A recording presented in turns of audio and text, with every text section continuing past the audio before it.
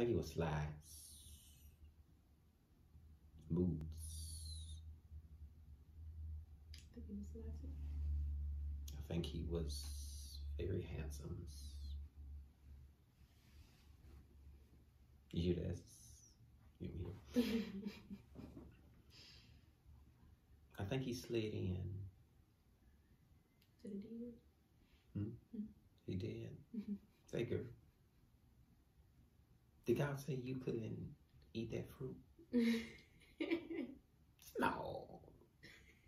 God told us we can't eat. Like, man, you think God gonna kill you?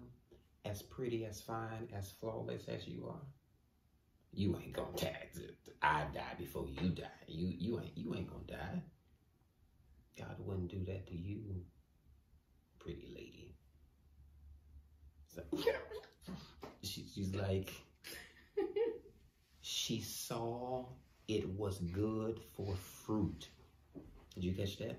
Not the fruit. She saw the tree was good for food and desired it. That was the problem. Her desire left from the man to the thing that the serpent was wrapped around. And she wanted it. It didn't say the fruit.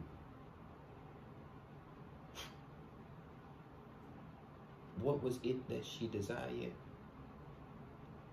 Because we don't get to them eating the fruit until the next verse. I think Adam shows up not oblivious, but feeling some kind of way. That the woman you gave me had somebody else in her cherry. And I'm trying to figure out how I need to feel about this. So he runs away. Because when he ate it, he saw that they were naked. You got to read it. He saw that they were naked, but Adam doesn't know good and right and wrong. So he takes the fruit to discern and decipher, how should I interpret this? Should I be happy or should I be sad? Should I be upset or should I just leave it alone? So when he eats it, he gains greater perspective. This ain't right. She hurt me. This ain't right what her and the serpent, my friend, was doing behind me. This ain't right. The woman God gave me, cheating on me. So he runs away. But I think he's still a protector, as most men are. So he covered her.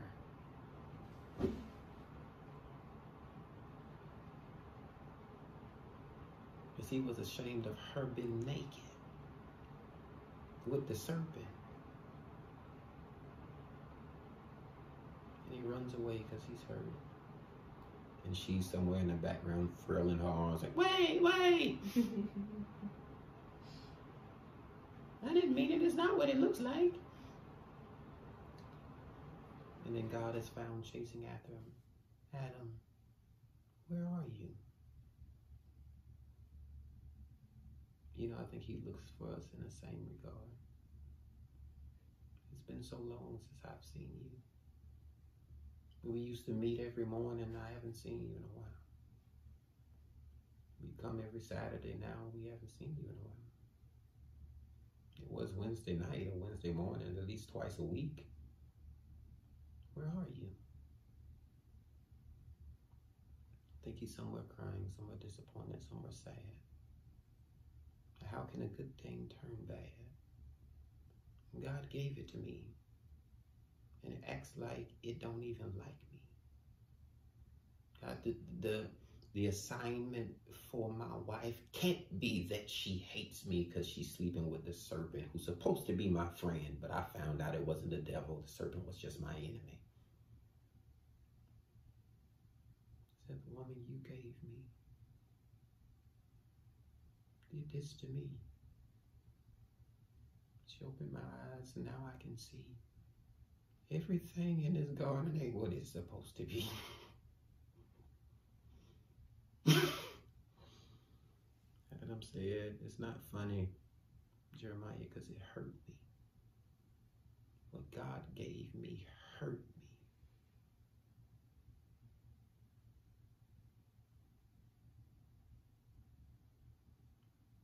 God, I want you to curse them. Because it hurts me to see them together. Notice that though. They run away. It never said the serpent followed them, but when God hands out the curses, the serpent's there too. Maybe he never left where he was. I think he was right where he wanted to be. Mm-hmm. So when she took off, he had no choice but to run with her. Be drugged with her. I think he was in her.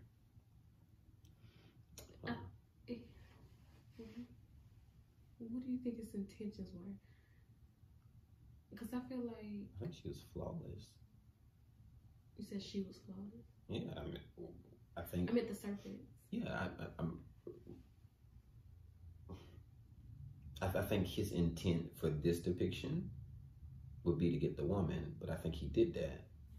Because note her response to God, he beguiled me. And that word relates to seduce. Seduction.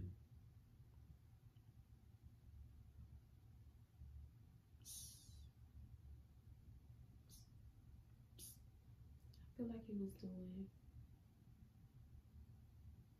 whatever he could so that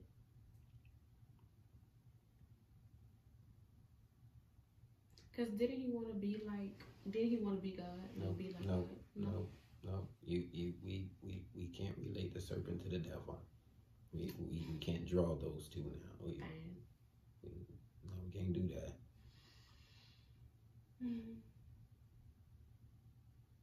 I think he just brought insight to enlightenment. He didn't say anything wrong. The problem was how the man interpreted it. Everybody's telling the truth, but the man didn't know the difference. But the serpent and the woman did. But if you have no knowledge that it's bad, and I do, then that's entrapment, and you're guilty too.